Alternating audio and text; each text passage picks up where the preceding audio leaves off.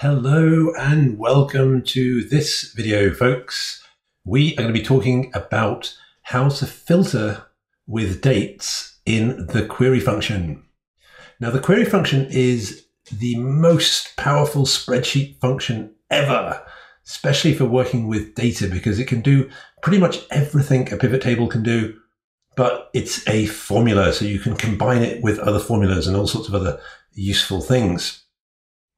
But it's kind of tricky to work with when you're getting the hang of it at first. And one of the most difficult things is how to work with dates in the query function. How do we filter our data sets to just show us data in a certain time period? And in this lesson, we're going to look at how we use dates in the where clause of the query function. So let's dive in. All right, I have a data set. And it has a date column, an order time column, and a time stamp column for us to use. And of course, I've gone and named it, given the entire data set, a named range to make it easy to use. So we'll bring back some data first. So query sales data, select A, B, C, and we'll start with this data. And if I scroll down, there's dates in 2014. So let's go and find all of the dates in 2014. Try that first. So we'll start there. Okay, so let's just try filtering that now to be in 2014, essentially. So we'll say where C, which is the column C back in our original data, is greater than 12/31, 2013, so the end of 2013. And we get an error because it just doesn't like, it's looking for C greater than 12, and then it meets that forward slash and says, I don't know what you're talking about with this forward slash. I don't understand that. Okay, so maybe what we need then are some quotes around here. Let's try that. So we'll put quotes around this. That's more promising. We don't get an error, but we don't get any values back either, because what it's doing now is treating this as a string, as if it was letters, and it's going and searching in our data set and looking for a string that matches that. It's not looking for a date. Okay, so that's not working either. So let's go back to our language reference, because I think we need to do some research here. And I'll point you to the right place. We're going to go down and look at different language elements called literals. And literals are the values for comparisons. Aha! Comparison is what we're doing. This sounds promising. Literals can be strings, numbers, Boolean values, that's true or false, and date or time types. Now look, that first example there tells me right off the bat that we need to be using this date keyword. We're missing the date keyword. So we read down a little bit further, and it says here, use the keyword date followed by a string literal. So let's try the date format.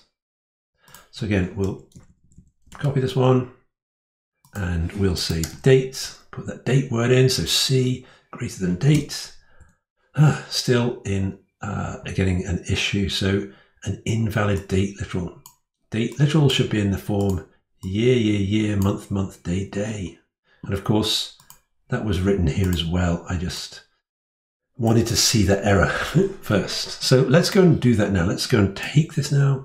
And finally, let's fix this into the right format. So 2013 is the year, 12 is the month, 31 is the day. And then we get all our data back for 2014. It actually filters that data. No problem now that we've got it in the right order. So that's great. Now, what about when the date is in a cell? How do we reference it when it's just in a cell? So let me copy that into here, that one, and we'll clear out there. So we've got the first quote, we'll close, we'll go ampersand, reference the cell, back into the string, close off the quote. So we need the two quotes, and then we close, and then we put our header row in, and then we hit 1, and we get the error because the date is now in the wrong format. It's treating it just as a number because dates are numbers in spreadsheets, it's not in that format. Let's flip the format around of this and see if that does it for us. So we'll come down to custom date and time, and we'll do that format there. That's what we want. We'll say apply, and it still is not recognize this because it's treating this as a date, which it is a number in spreadsheets. So if I actually convert this just to a number, you'll see it's actually stored as a number by the spreadsheet. And so it's not being interpreted correctly. So what we actually need to do with this one is use an intermediate formula first, which let's do down here, called text. We need to convert that number, that date number, into text. So there's the number. And then what format do we want? Well, now we can just put the format in from the text literal format, which was over here, which was year, month, day. So let's copy that, come back over here, put that in, close that off. And that looks better because you see it's left aligned now. That means it's a string, whereas this one is right aligned, means it's a number. So let's now copy that. And instead of just referencing v3, we'll reference v3 inside of this text formula.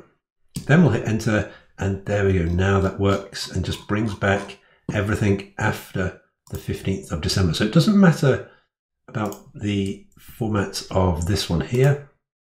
It could be back in the original sort of date style format. We need to convert the date into a string using this text formula. And the text formula takes the number and converts a number into a string based on some format that you give it. And we've just copied that format from the language reference.